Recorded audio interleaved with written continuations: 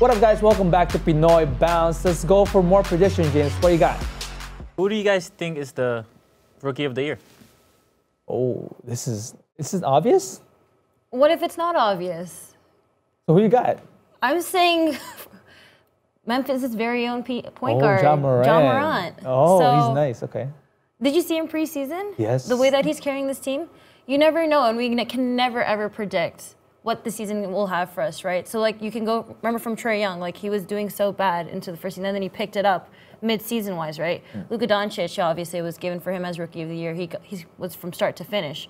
Whereas we can't predict Zion. We can't predict, Ja. We can't predict RJ. We can't predict Cam. We can't predict Kobe White. We can't predict, even Tyler Hero, right? But out of what we've seen so far from preseason up until now, I'd have to say Ja Morant. It's just so much hype with Zion, and he's already shown that he can play. And the cool thing about it is that Alvin Gentry has put him in a position where they play off of his strength, where it's coming off a screen pin down, where he can just literally turn the corner and just literally body everybody. Do you see how he abused Rudy Gobert, Defensive Player of the Year? To be able to do that to us, Defensive Player of the Year at 19 years old, his body, his athleticism, his quickness, it's just hard to see how they could stop him. I'm seeing a mini LeBron kind of performance for him for this rookie season. But do you think it's like, is it overhyped? Is it the right amount of hype for this guy? I thought he was overhyped until you start seeing how he plays. He's just a big boy, like a big man everybody just looked skinny to him. Oh, wow. Everybody just like looks like they man, need to eat some more chicken when when he plays on them. Like, I know James probably can help us what do you got, James? Like Ja Morant and Zion? Do you have some weird ones that you can kind of... I don't know. This is kind of like a hard one. Yeah.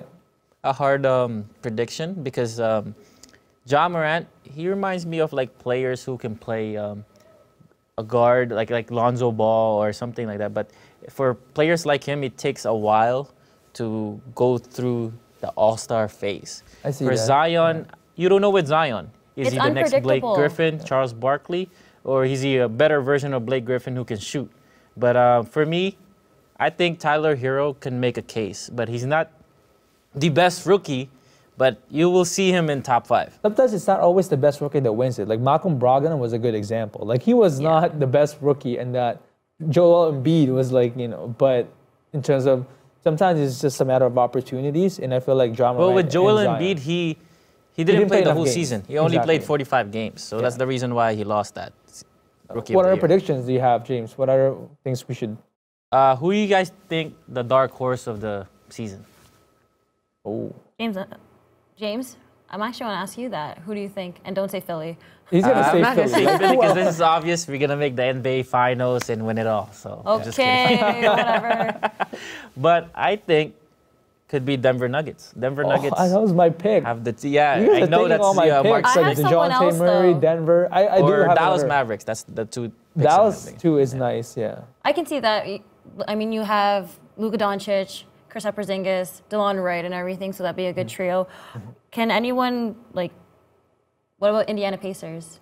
Victor Oladipo, It depends on when Oladipo comes back. I know Victor Oladipo, it was really rough for them and everything when they lost him during postseason. But now that he's coming back, they still manage to kind of still stabilize themselves even though they didn't have Victor Oladipo. But I'm thinking now you have Malcolm Brogdon, right? That's a nice addition.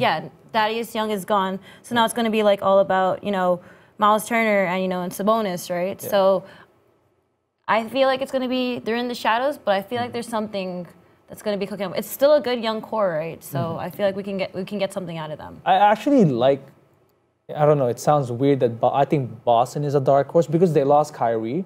But I feel like... But they have Kemba Walker, though, so... In terms of skills Skill set and they everything. lost Horford too. They lost We have Horford it. too. We have Horford. I just feel like the way they are now, it's just a bunch of talented wings where I think they're going to have more opportunities for Jason Tatum to really be the player that he could be. And Jaylen Brown is there still. And Gordon Hayward, that talented wing depth that they have, it's going to be nice. And I really want to see how they gel together because. But we're not. I can't really predict much coming out of from Gordon Hayward.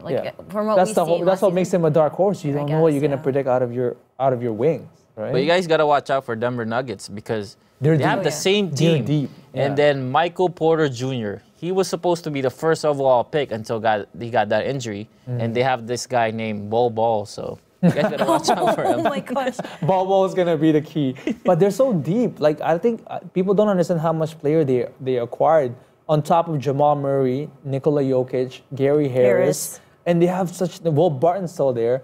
Plus Jeremy Grant too. Jeremy so Grant yeah. they just added. Paul Millsap is still there, even though he's old and I mean, he's a past vet his that can prime. still pass it on. Yeah, Right? So. and they still have players like Monte Morris, who's just developed nicely for them. Malik Beasley. They have a very deep team, and they could be one of the dark horse team. Actually, you're right. I mean, but we can even see them from what happened before postseason, right? That we can expect the same thing for this season, right? Yeah. So. That's some heated prediction. Before we get into your last topic, James, let's go to Hoops Mariosa. What do you got for us?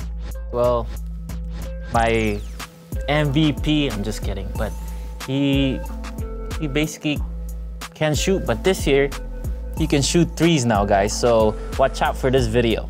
We worked out with Ben over the summer, said he was just a maturity in him. Pulling it out right now, resetting.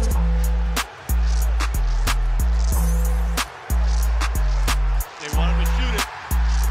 And he does. Ben Simmons shoots the three. The fans want it. They're asking for it. And Ben Simmons is giving it to him. Joel Embiid comes onto the court and gives him a big hug. That has got to feel good.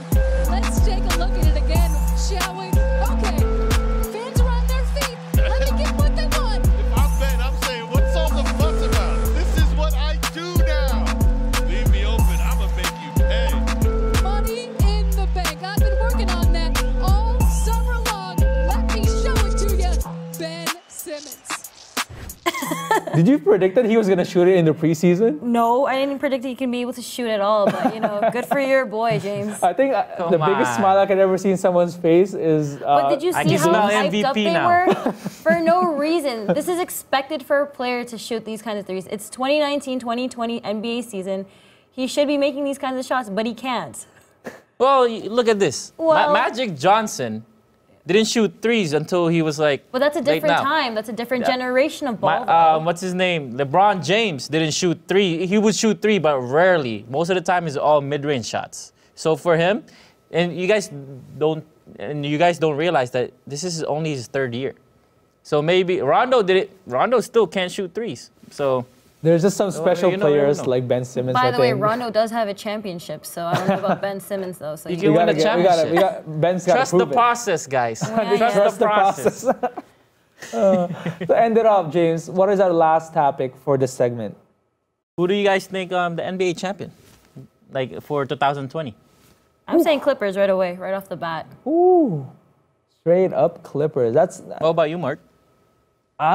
It depends on how they gel. Clippers is one of my favorite as well, but I gotta stick with the Warriors. I just think there's something they'll do this season Warriors. that Yeah, I know. I'm I just like, think yeah. once Okay. Clay comes back, there's just something about this feeling that I have that they're hungrier, that they've been proven that they can't win it all with Kevin, and I think they're a different team without Kevin. Remember, they won 72 games without Kevin Durant. I see them So- maybe going deep, but not. I think they're. Not it depends on finals. if Lakers finds a way to gel. Yeah. This might be Because they have no defenders at all except Yeah. Clay, and Clay is hurt. And we're half the forgetting the season. Bucks, but I'm feeling Golden State. And if Golden State doesn't see through it, I think Milwaukee could really take that spot. Like, really good chance because Giannis grows and leaps like a frog. I just feel like there's too much hype going on in the West that like people are just so focused on who can be able to win that championship. So like even for myself, right? Bucks is kind of a given. We really want to see the Raptors obviously being the championship, back to back, but You have to be realistic. we got to be realistic with this one though, right? So like I have to say statistically and by favor, I'd have to say the Clippers, right? But James, Tell me one I would team. say Sixers, but to be my honest. other prediction is Yeah. it really depends if the Lakers play the Clippers. Yeah. So if you think I don't think no one can guard Anthony Davis against the Clippers because it has to be Montrezl or Paul George. And I think Anthony Davis, if LeBron James step back, it could be Anthony Davis here and be MVP. Who Or we knows? can- Who knows? I don't know, but let's just say with these two players, you know, being so injury prone and everything, if the stars do align with them and everything, no injuries, everything's okay, whatever, I could probably do see that. But just the way, and we can't predict as well, right? So I just can't see the Clippers winning it or seeing that match or just seeing that, I don't know. Yeah. Well, that's all we got for time, guys. I hope you enjoyed that predictions. But stay tuned, because when we come back, all about the Raptors.